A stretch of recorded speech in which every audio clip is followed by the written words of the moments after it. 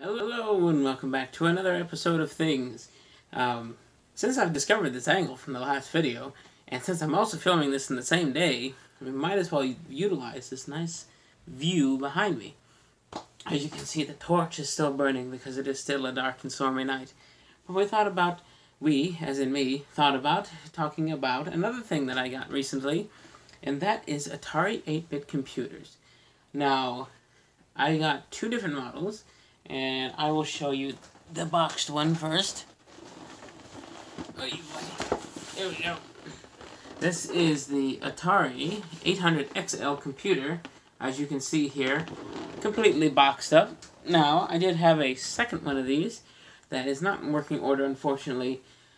Somebody tried to fix it and did a terrible solder job. Now, I'm going to attempt to correct their soldering ability and hope that's what's wrong with it. I have a feeling it has caused other problems. If anything, it's going to just be a piece mounted on the wall going forward. But besides the 800XL, we're going to move on to the other model that I picked up all at the same time, and that is the 130XE.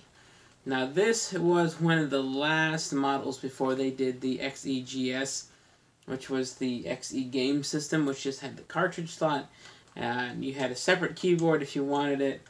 I don't believe it was fully compatible with the tape drive and all the other expansions that went on to this port here. That's the peripheral port. You did have the expansion port here, as well as the cartridge slot. Let's scoot up a bit here so you can see a little better. We do have the on and off switch here. We have the power, which is very similar to Commodore 64, but not quite the same. RF out with this channel switch, and video AV out, or monitor out, which actually is the same cable as the Commodore 64, and is how I can get an AV signal out of here, which is good, because the RF signal is not very great. Looking at the front of this model, we have a kind of squish, not a very good keyboard. The 800 has a much better keyboard. But since it's boxed, I'm leaving it boxed because this one can play any game from any era. And what I mean by that is, let me show you some of the cartridges that we have over here. Starting off with what they looked like originally in the late 70s, early 80s, which was a metal left cartridge game. This is Defender. This is what the original series of games look like on the system. They're actually got metal, which is kind of surprising. Very strong, robust cartridge. Very brown. Very old looking, I guess you can say. Moving on from there, you had the second range of Atari-produced cartridges, which look like this, which would have been from the XL days. A little basic plastic exposed chip this time. It not quite as nice as the other one. Then they went on to the XE days, and you ended up with something more like this. Close to the other XL. This one is XE branded. Of course, still an open exposed chip as compared to the first one. This time has an Atari logo on the back, which the other ones did not. Then you had your off-brands.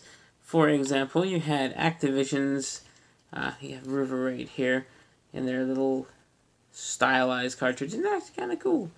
I always thought Activision games were the best in the 2600. They had the nice colorful labels. This kind of lives up to it. Maybe if it wrapped around the top, it would have been a little better. And the reason why I know they could do that is because this strange knockoff yet official game, Deluxe Invaders, which is a faded cartridge at this point by Rogue. I can't tell if that's an I or an L on all three spots. Roklan or Rokian Corporation. It's in that weird yellow cartridge.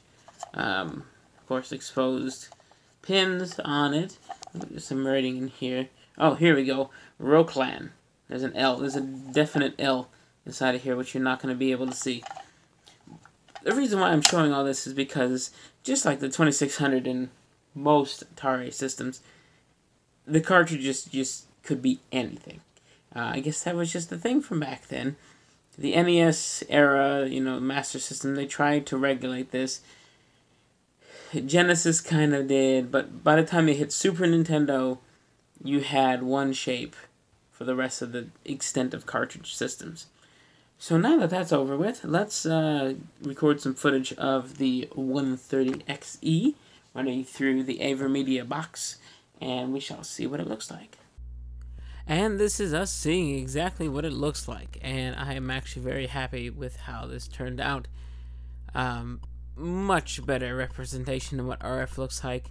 So yes, this is a fond hello from a misspelled Gen 10 station, which I did fix it. One thing about these keyboards is the backspace button in itself is not exactly where... yeah, oops, in the wrong place. It's not where they are on modern keyboards. It is one character or one key to the left of that, which can be a little confusing. So yes, time for a game. So you do have to switch it off. Then you go select your cartridge, which I am doing now in this black void that you can see. I am pulling out a game cartridge and putting it into the back of the game. I guess a game system. It's more of a computer. Then you switch it back on, and you automatically boot. Now, so this is Defender. This is from the metal old cartridge days. It's a very nice version of Defender. I am playing here with a Sega Genesis controller, mostly just because I want smooth gameplay. Clearly this has a DB9 port. If I didn't mention that before, I will mention that now. It does have a DB9 controller port, which is the same as the Atari 2600 and Master System and Genesis. So any of those controllers, oh, and 7800, anything from that time period will work on this computer. I just find the Genesis controller is probably the best of the lot to pick from. It doesn't make me that much better at the game, but I was enjoying myself here playing this, even though I wasn't doing so well. I at least went through a couple of waves. At least you got explosions on this version that went very nicely. Very good version of Defender. So now I'm going to be switching out for a different game. There are as many variations of company cartridges as there was on the 2600. So, for example, there is a Frogger game that is in a Parker Brothers style cartridge that is similar to what you would find on a 2600. Now, here I am playing that weird old Deluxe Invaders. Plays pretty nice. There's no, the doot in the background. It's silent. You do have the other sound effects. In my opinion, not a terrible port of the game.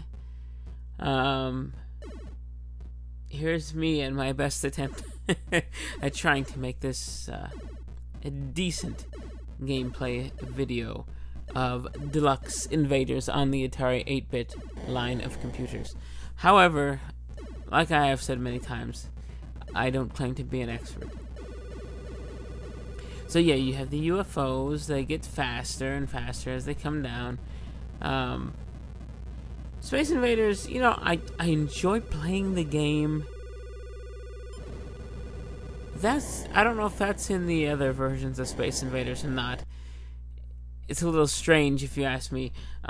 Space Invaders, well, like I said, I enjoy playing the game.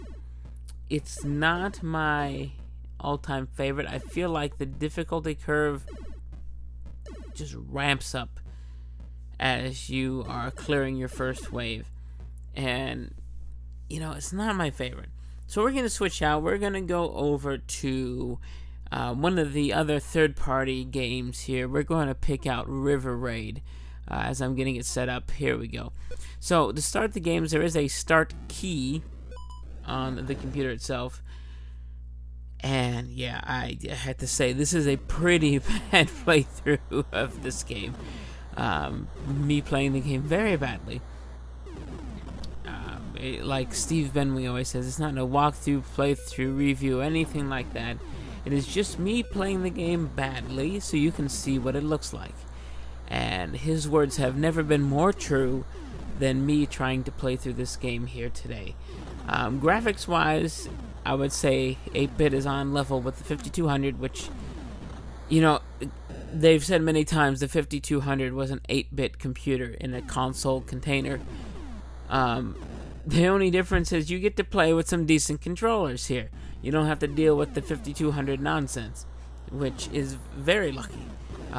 5200 would be my favorite Atari of all time, if not for the controllers. So maybe this is now my new favorite. So thank you for watching. I'll see you next time.